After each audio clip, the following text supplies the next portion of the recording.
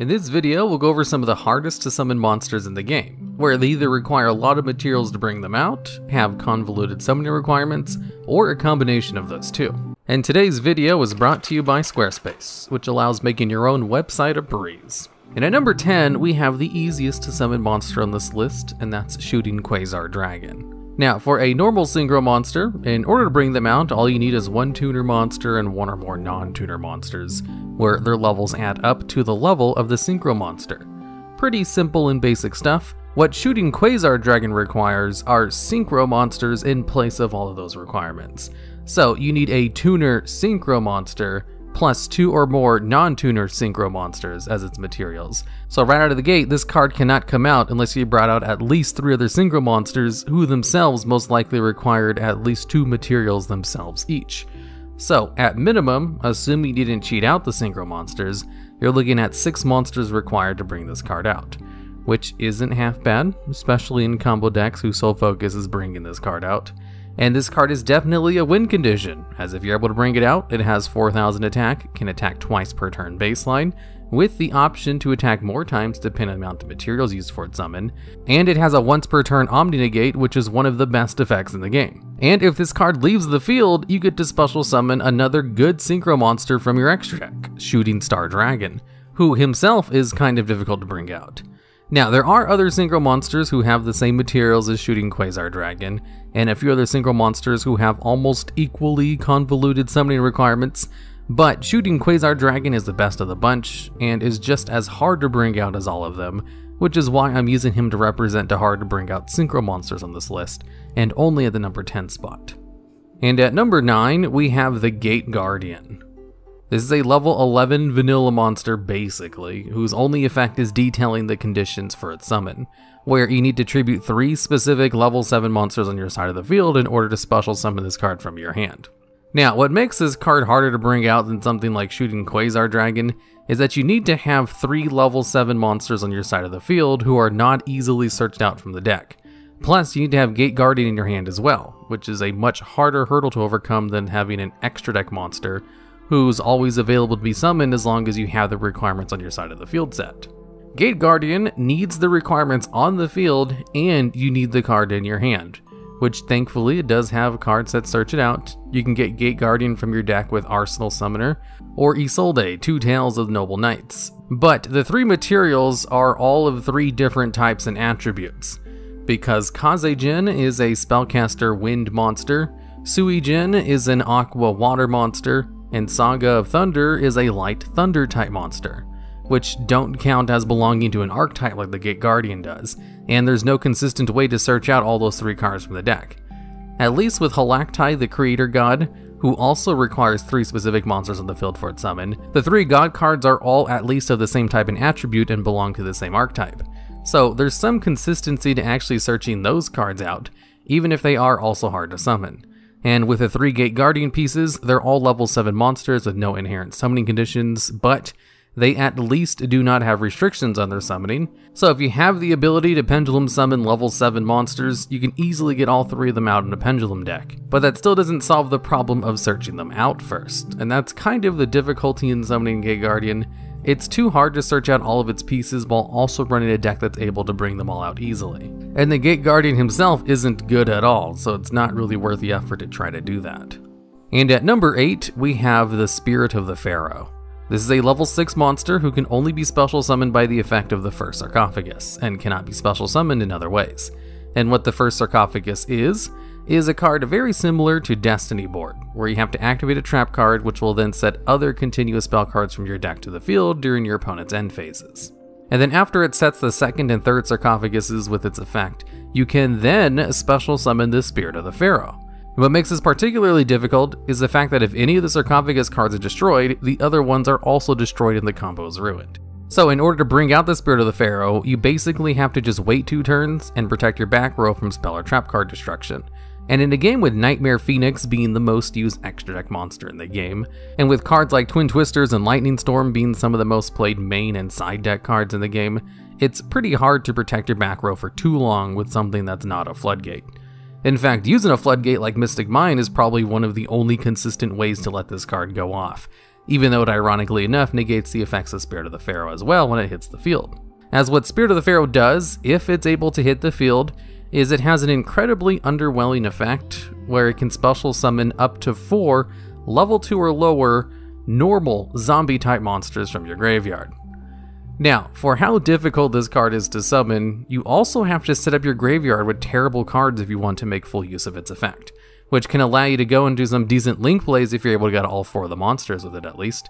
Or with the same kind of setup, you can just use Tri-White for a similar amount of card advantage with half the amount of cards needed and no back row protection required. And at number 7, we have Vennominaga, the Deity of Poisonous Snakes. This card can only be summoned with the effect of Rise of the Snake Deity, which is a trap card that can only be activated if the level 8 monster Vennominaga, the King of Poisonous Snakes, is destroyed on your side of the field with a card effect. And Vennominaga, the King of Poisonous Snakes, is a level 8 monster which needs to be cheated onto the field in some way, which thankfully is not that hard since it has 0 attack and defense. So it can be cheated out of the deck very easily with damage equals reptile. So if any of your reptile type monsters battles and you take damage, you'll be able to summon Vennominaga from your deck. Alternatively, if you manage to get into the graveyard, you can use Limit Reverse to special summon it, and then simply change it to defense position on your turn in order to have it be destroyed by the effect of Limit Reverse, which will then allow you to use the effect of Rise of the Snake Deity to bring out Vennominaga.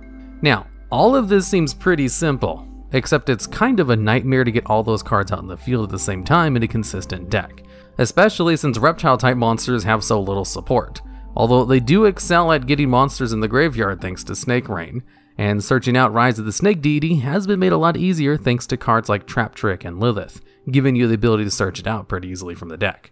But even with being able to search out the trap card easier, it's still kind of hard to get a level 8 monster in the field, which you then have to destroy by a card effect.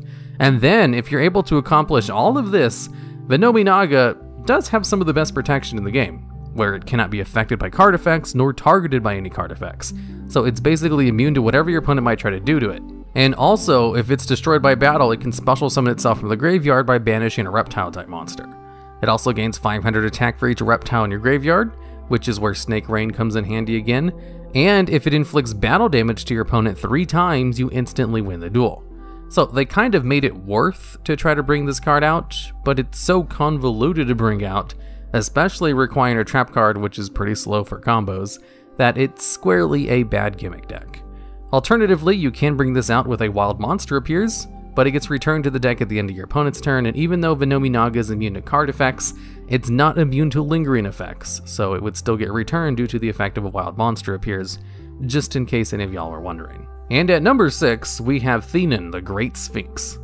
This card can only be special summoned by paying 500 life points when 2 specific level 10 monsters are destroyed at the exact same time on your side of the field. But it at the very least can special summon itself from the hand or deck without the requirement of another trap card like Rise of the Snake Deity.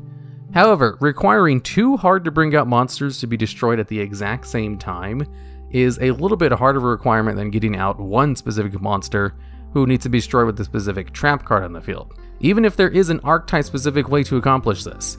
You see, the 2 cards, Androsphinx and Sphinx Talia, can special summon themselves from your hand if you control the Pyramid of Light on your side of the field.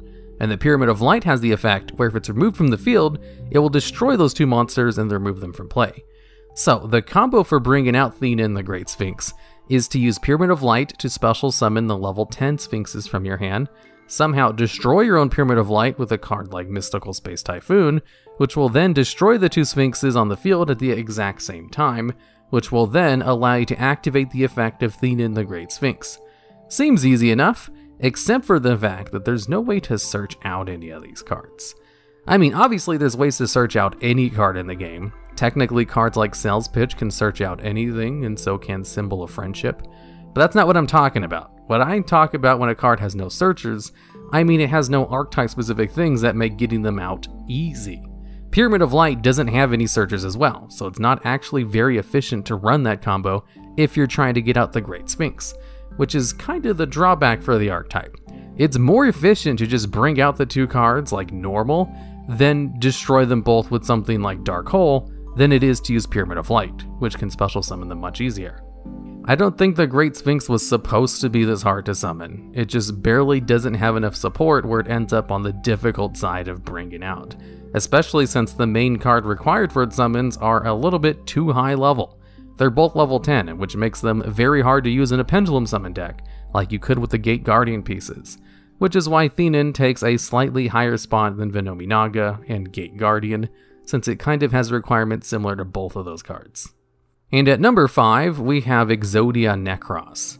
This card can only be special summoned with the spell card called Contract with Exodia, which requires you to have all 5 pieces of Exodia in your graveyard and Exodia Necross in your hand, which then allows you to special summon said card.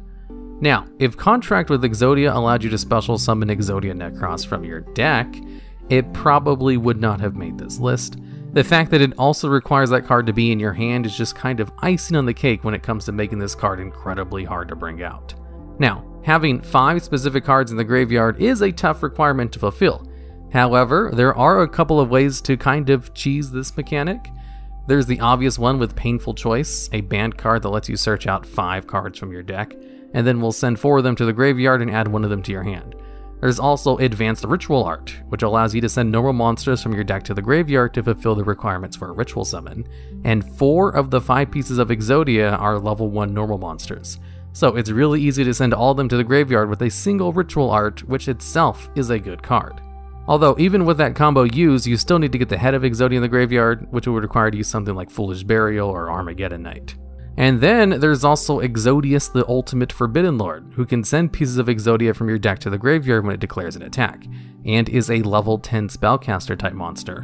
Which means if you activate Diffusion Wave Motion on the card, it gains the ability to attack all of your opponent's monsters once each. So if your opponent has 5 cards to attack, it can send all 5 pieces to the grave, and actually just win you the duel on its own. Although that's kind of a gimmick as well and not a consistent way to get the cards in the graveyard. Honestly, the best way to do it is through the Advanced Ritual Art method.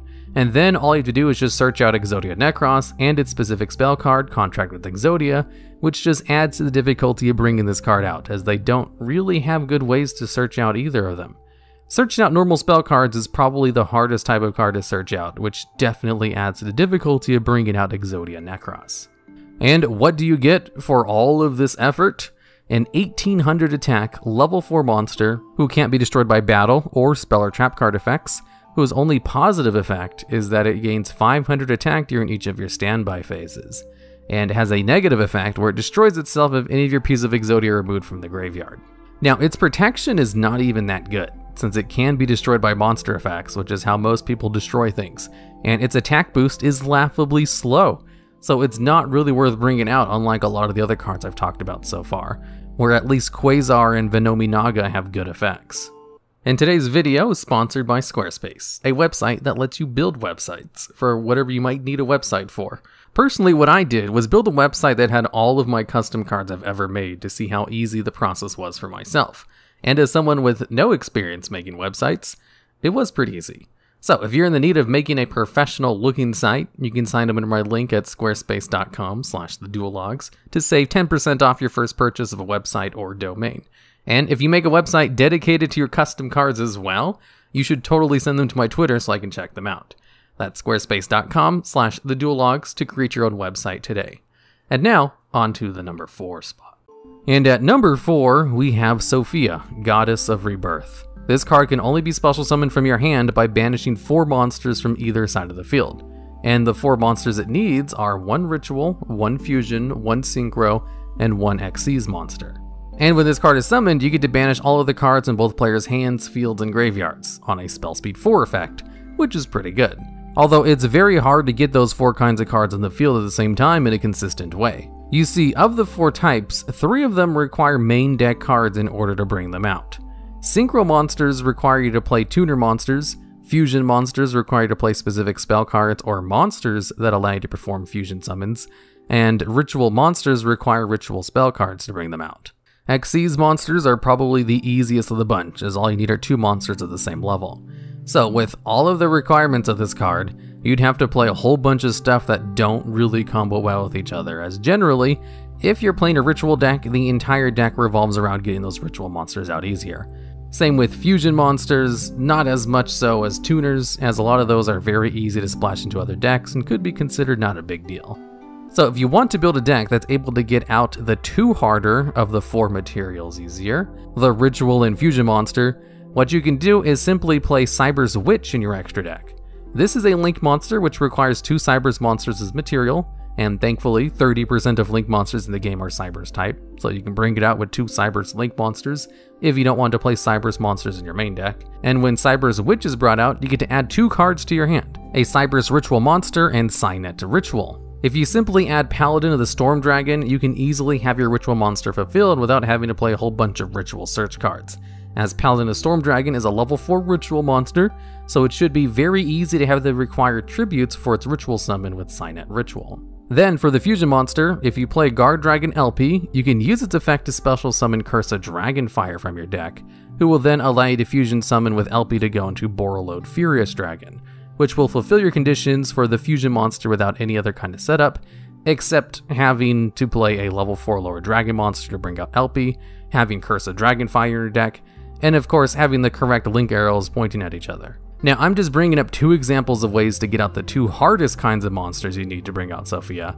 and even those 2 easiest ones require a whole bunch of inconsistent cards in your deck that might muddy up your combos, which doesn't even count for the XCs and Synchro monsters you also need to get out, and of course finding a way to search out Sophia to your hand. There's a lot that goes into bringing this card out, and it easily earns its distinction as one of the hardest monsters to bring out in the game. And at number 3, we have Armed Dragon Catapult Cannon. This is a fusion monster, which means you at least don't need to search out this card in order to summon it like the previous 2 cards in the list, but its main requirements are so difficult that doesn't really matter very much. In order to fusion summon this card, you need to banish its 2 fusion materials, which are VWXYZ Dragon Catapult Cannon and Armed Dragon level 7. VWXYZ Dragon Catapult Cannon itself is a hard to bring out fusion monster, which requires you to banish 2 fusion monsters on your side of the field, XYZ Dragon Cannon and VW Tiger Catapult, who themselves are kind of difficult fusion monsters to bring out, who require their main deck monsters to be on the field in order to banish themselves in order to bring out these cards, as it doesn't let you use fusion spell cards. Then there's Armed Dragon level 7, which can only be special summoned by the effect of Armed Dragon level 5. And Armed Dragon level 5 has the effect where after it destroys a monster by battle, you can send it to the graveyard to special summon Armed Dragon level 7 from your hand or deck. And Armed Dragon level 5 can be special summoned with the effect of Armed Dragon level 3, who can send itself to the graveyard during the standby phase to just special summon level 5 from your hand or deck. So, Armed Dragon Catapult Cannon is most likely a joke card because of how difficult it is to bring out the 2 materials for its summon in the first place, but it does have an effect that basically wins you the duel if you're able to bring it out. So it's kind of worth bringing out, like shooting Quasar Dragon or Sophia, where on a quick effect, during your opponent's turn, you can banish 1 card from your deck or extra deck in order to banish all cards your opponent controls and in their graveyard, and then it has another effect on the field, where your opponent cannot activate card effects if they share a name as a card that's banished, which means it could most likely shut down your opponent from playing the game while also getting rid of everything they have. Now, how to bring this card out easier? Well, there is actually a way outside of bringing it out manually with its hard to summon materials. You see, there's this card called Ojama Simulation, which allows you to banish Ojama monsters from your graveyard to coincidentally special summon the materials required for VWXYZ Dragon Catapult Cannon. So if you just simply use 2 copies of Ojama Simulation and have 5 Ojamas in your graveyard to activate both of them, you can bring out all the materials for VWXYZ Dragon Catapult Cannon with those 2 cards. And you can search out 2 copies of it with a single Ojama Blue, which makes this a lot more possible than it might sound. And in order to get out Armed Dragon level 7, you can simply bring out Armed Dragon level 5 with Oja Match, which will allow you to add it to your hand and then immediately normal summon it, assuming you have a tribute for it. Then you can use Level Up in order to bypass its summoning condition to bring out Armed Dragon level 7 directly from the deck. And pulling both of these things off on the same turn, which would require you to have 4 specific cards in your hand and a setup graveyard and field, is highly inconsistent. Even using cards that allow you to cheat out the requirements easier is still convoluted and requires a lot of resources, which is why this card definitely deserves a high spot on this list. And at number 2, we have Zushin, the Sleeping Giant. This is a card which can only be special summoned from your hand by tributing a monster you control that has 10 Zushin counters on it. And the way you get Zushin counters is with this card, which has a hand effect where you can reveal this card in your hand to target a level 1 normal monster you control, which will then allow you to place 1 Zushin counter on it. So if you're able to protect a level 1 normal monster for 10 turns while you activate this effect 10 times, you'll be able to bring it out. And its effects on the field are, it's unaffected by other card effects, and if it battles a monster, it will always have 1000 more attack than that monster. Which, hey, isn't half bad. You can basically win duels with a single Ultimate Falcon, and this card is able to bypass the weakness of Ultimate Falcon where that card can be destroyed by battle. Although that requirement is obviously too difficult to accomplish on its own. So, how do you bring it out easier? Well, it's all in the wording of this card. You see, its hand effect is a soft once per turn, which means you can use other copies of it in order to add more counters to one card quickly. So if you have 3 copies of Zushin the Sleeping Giant in your hand, that's 3 counters on a card per turn, which would mean only having to protect the card for 4 turns instead of 10. And this can be sped up even further if you're able to return the cards from your hand to your deck with something like Reload or Magical Mallet, as the condition for its soft once per turn is to reveal the card for the rest of the turn in your hand. So if you simply return it to your deck and then draw the card again, that condition will be reset for the turn, and will allow you to use its hand effect an additional time. And to make it even easier, if you simply draw through your entire deck where you have no cards left, you'll be able to draw the Zushin Giants every time you use Reload or Magical Mallet, which could allow you to fulfill the conditions for its effect in one turn if you return all 3 copies a handful of times. And then if you simply have a copy of Mask of Remnants or Jackpot 7, you can just return that card back to your deck every turn so that you don't deck out, and then have a nearly unkillable Zushin the Sleeping Giant on the field. Now, the obvious problem to this strategy is that it's incredibly hard to draw through your entire deck while having specific cards in your hand at the end of that, as the only consistent way to draw through your entire deck is with the Danger Engine, which does not allow you to keep specific cards in your hand at all, unless you're super lucky. And to bring it out with a single copy of itself, having to protect an incredibly weak monster for 10 turns is obviously super difficult, and that's why it's one of the hardest monsters to bring out. But I do have one more spot on this list to talk about, which is difficult for a different reason. And at number 1, we have Dark Sage. This card can simply be brought out from the deck by attributing a Dark Magician you control immediately after the effect of Time Wizard was activated in which you called the coin toss correctly. Then you can add 1 spell card from your deck to your hand. So the card at least can special summon itself from the deck, which makes it a lot better than a whole bunch of the other cards in this list that require them to be in your hand. However, its effect is tied to having 2 specific monsters on the field and then calling a coin toss correctly. So even if you do everything right and pull off the conditions for this card summoning in the most efficient way possible, it's still possible to fail summoning this card by just simply being unlucky. As getting Dark Magician on the field is honestly not super difficult. It's a level 7 vanilla monster, but it also has some of the most amount of support to any other card in the game, and it can be brought out very easily with a single Magician's Souls. Time Wizard is not that difficult to bring out either thanks to Fusion Deployment, which will let you special summon it directly from the deck. And then all you have to do is activate Time Wizard's effect, which requires you to call heads or tails. And if you call it correctly, you can destroy all monsters on your opponent's side of the field. But if you call it wrong, you destroy all of your monsters instead, and then take damage equal to half of their attack of all the monsters. So it has a pretty harsh penalty for calling it incorrectly.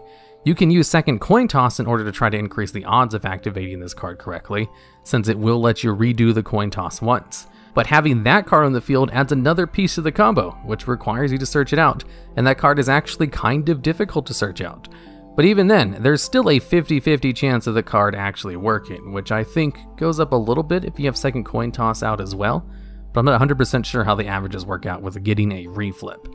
But honestly, getting those 3 cards on the field is a lot easier than pretty much all the other cards in this list, but having to rely on luck in addition to that makes it very hard to actually bring out consistently, and if you're just unlucky, it's never going to come out, which is why it's the number 1 spot on this list. But it's really hard to quantify the luck of a coin toss when it comes to summoning a monster, so really the top 4 spots could be considered harder than Dark Sage, but I'm pretty unlucky with coin tosses, especially since I always seem to get tails more often than not. If I ever have the choice to choose heads or tails, I always pick tails, for example. So I feel like this card needs to be at the number 1, as you can still fail at bringing it out, even if you do pull off all of its summoning conditions. Alright, and that's the list. If you feel there's any other monsters that are way more difficult to bring out that I may have missed, I'd love to hear about them down in the comments, as well as ideas for future videos just like this one. And also, fun fact, did you know the amount of people who watch these videos that are subscribed to the channel has increased to over 40%? It's currently at 41%, but the amount of people who's turned on notification bell is only at 12.8%.